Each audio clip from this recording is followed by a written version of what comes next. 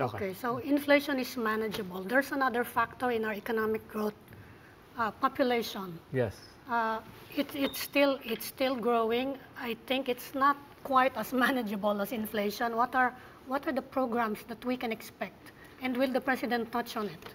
Yeah, last March, Executive Director Undersecretary Perez and I presented to the Cabinet the National Program for Population and Family Planning, and it was approved by the President, and it resonated with the Cabinet also, Cabinet members.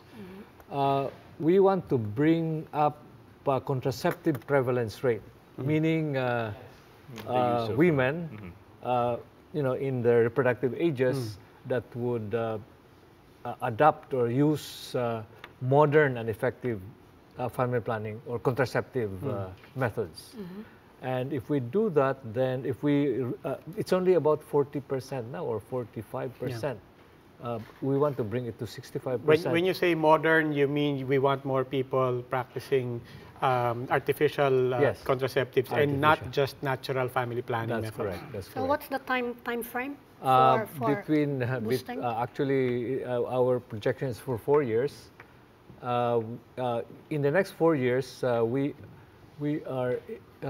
expect by 2022 there will be about 16 million or something to that effect. 16 million women of reproductive age using modern contraceptives, which also means that something like 2.5 million unintended pregnancies will be averted. Unintended, meaning about 6. There's about 6 million, no, 2 million pala. More than 2 million unintended pregnancies will be prevented, meaning about 500,000 per annum. And then induced abortions, about 2.4 million will be averted. Induced abortions, which means about 600,000 per annum. And then maternal mortality will be reduced to something like 2.5. Basta 500,000.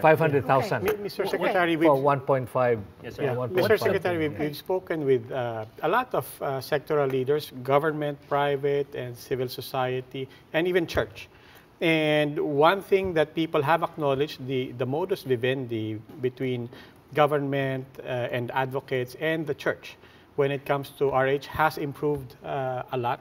My question is, given that improvement, especially on the local levels, even in getting along with the church in its messaging and so on, what remains to be the number one obstacle to promoting more modern RH methods? Or is it still the church, or is it education? What is it? Well, it's really the supply side. Inadequate supply of modern contraceptives because of the hesitancy of DOH before, but now that it's in NEDA, we are going to go full blast.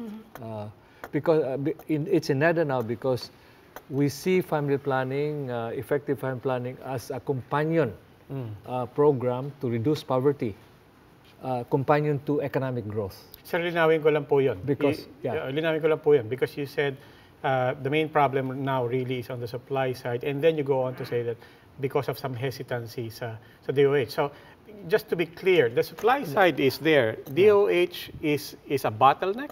No. Well, the DOH has so many things on its plate. Okay. Yeah. So many controversies, that's okay. So, they cannot really focus. They cannot give enough focus on family planning. It's capacity. That's why it's being so not enough effort, but there was funding.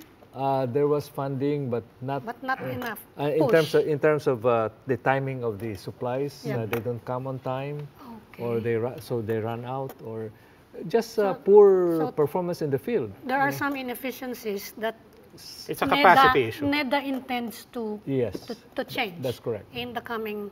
That's correct.